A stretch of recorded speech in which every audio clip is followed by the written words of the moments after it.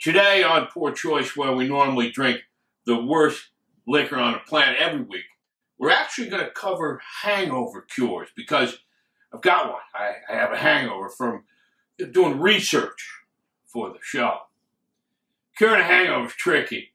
A hangover takes a long time to create, and you can't just make it disappear when it suits you, like your relationship status on Facebook. There are a lot of ideas out there about how to get rid of a hangover, and we're going to examine a few.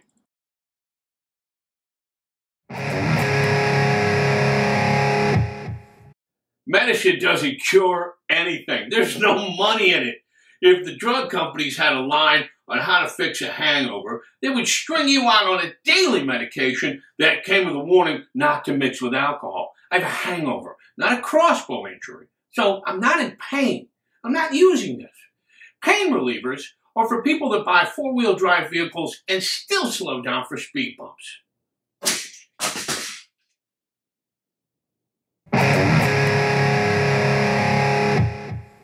The little energy drink bottles. They come in different flavors. Grape, berry, orange. No mint? I think mint would be a top seller, especially if you're still drunk and you have to go into work and you don't want to let your boss know how little you've read about the substance abuse policy in the company handbook. These little energy drink bottles last for different periods of time, 5 hours, 6 hours. Which one do you want? How about the one that gives me the last 24 hours of my life back? I've made some mistakes that might be above this bottle's pay grade.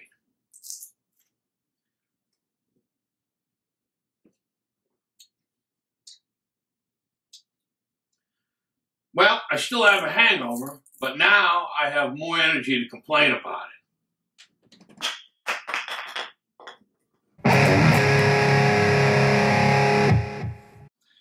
Drink plenty of water. Thanks, Doc. This is the kind of Nobel Prize winning forward thinking by the fine folks who gave us "it is what it is" and the "be careful" warning right after you trip on a curb. Drink plenty of water. Why don't you drink plenty of bleach? Last night, I went to plenty of bars, drank plenty of booze, and got into plenty of trouble. So I'm not sure plenty is the right solution for me.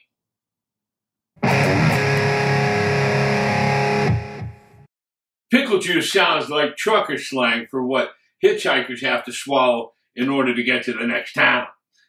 However, the salt and the vinegar in the pickle juice, it helps your body start replacing the water you lost by drinking. They say it's best to drink this before you go to sleep and actually have pickle juice. If you don't, you should probably catch a ride home from Uber Eats.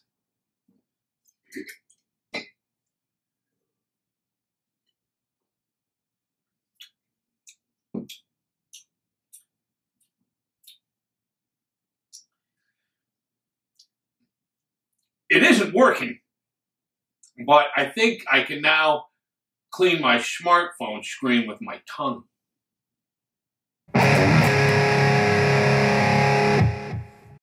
When you eat something spicy for a hangover, the idea is to burn the evil out of you. And that seems to me like the beta version of Leeches 2.0. The discomfort you get from something spicy hot doesn't cure your hangover. It distracts you from being hungover. Now you're pale and sweaty, and everyone thinks you're going to steal their flat-screen TV to support your heroin habit. Then you have two problems when the spicy calms down. So I'm not doing this one either.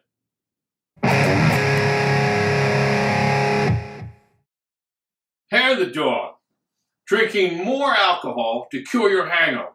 In reality, hair the dog doesn't fix the problem, it just delays it. And in reality, this is precisely why we drink liquor in the first place, delaying reality.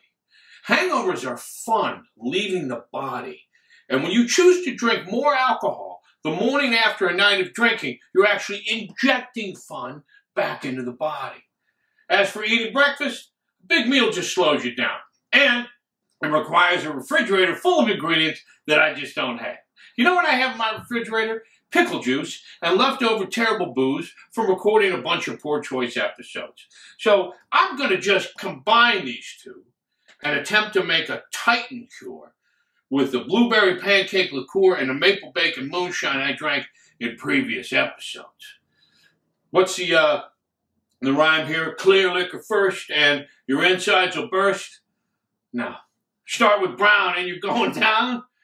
No help. No matter which way I'm going to choose, I am going to lose. Ha! Johnny MC can spit! That's hip-hop lingo. It's also poor choice lingo because I'm probably spitting this out in a few minutes.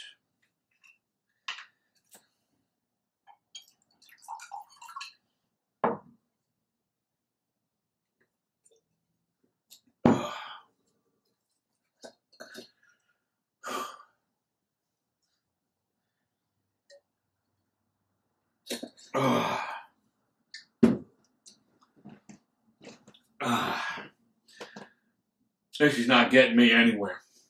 It's time for drastic action.